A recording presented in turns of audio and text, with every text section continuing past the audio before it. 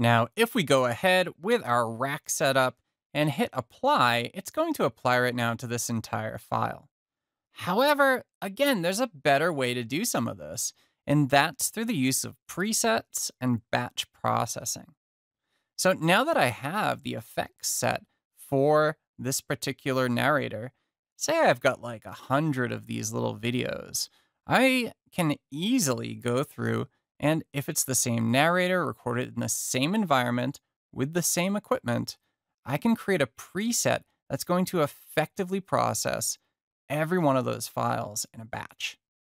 So you'll notice right now, presets is set to custom because I've made a custom effects rack here. What I'm going to do is go ahead and save effects rack as a preset. So here I can name it narration. Since she's talking about Adobe Spark, let's go ahead and do narration Adobe Spark, and I'll hit OK. All right, so we can see this is now a preset that I can select from a dropdown with a bunch of different existing presets. Of course, you can always test out some of these other presets if you want to against your particular audio. But there's a custom one for us. And I also want to save the current effects rack as a favorite.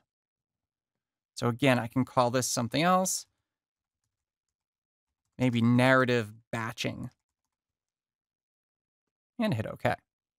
All right. Now we don't see the batch panel right away, but if I go up to Window and let's find Batch Process. So let's choose that. And here's our batch process window.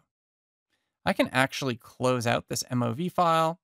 And note, of course, if I go ahead and save this, what's going to happen is it's going to ask me to save this as a separate audio file because it can't save this audio track back inside of the original MOV. It'll just be a separate audio file itself that we can use as the audio track for this video file if we're dealing with video in a case like this. So I'm going to call it Adobe Spark.wave, and I'm going to save it to my project. This is all just great. I'm going to hit OK. So let's close everything out here. I don't want any of this stuff open. Close all. Save changes. No, I don't want to save any changes. No to all. Perfect. All right. So let's say what's happened is we've gone through and we've actually gotten a bunch of these different recordings from our narrator around a bunch of stuff.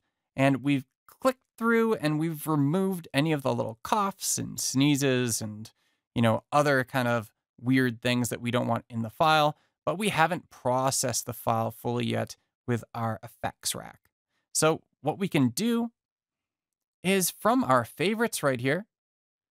Of course, if you recall, I saved that favorite as called narrative batching.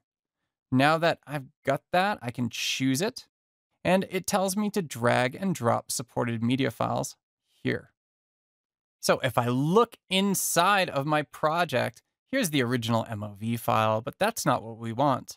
We want the WAV file that was just exported.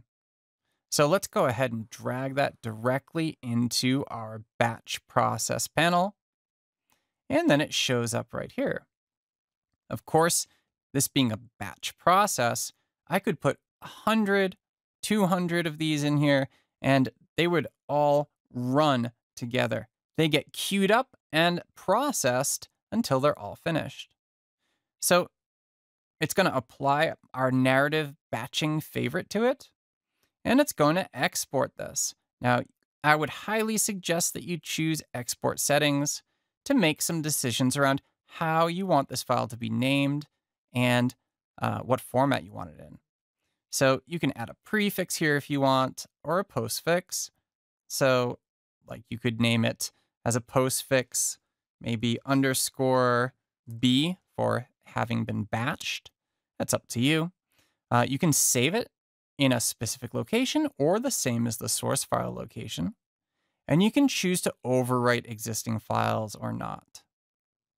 This one's pretty important, as you can imagine, but since we're putting a postfix on here and a prefix would work the same way, this actually doesn't really matter because it's going to be named completely different. The format, I want to keep it as a wave, but you could, of course, use MP3 compression on this if you wanted to, or anything else. We can choose to remove files upon completion, to close them upon completion, or to include markers and other metadata. So this is fine. I just want to make sure about these things, just so I don't overwrite anything. And I can tell which files are actually the ones that have been batch processed. So let's hit OK. And now the only other thing to do is to hit run. There we go. That was pretty fast.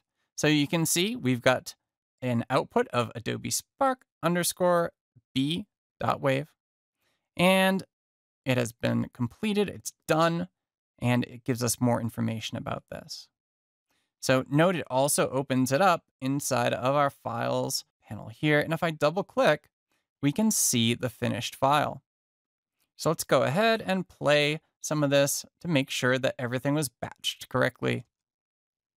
Make sure you are logged in. Perfect. We can see the low Then parts. create There's a project. nothing. And the voice Choose is a nice project and type bright. and you are ready to go. Now that we've configured this preset as a favorite, we can use batch process whenever we want to just drag files in there and just process them in exactly this same way.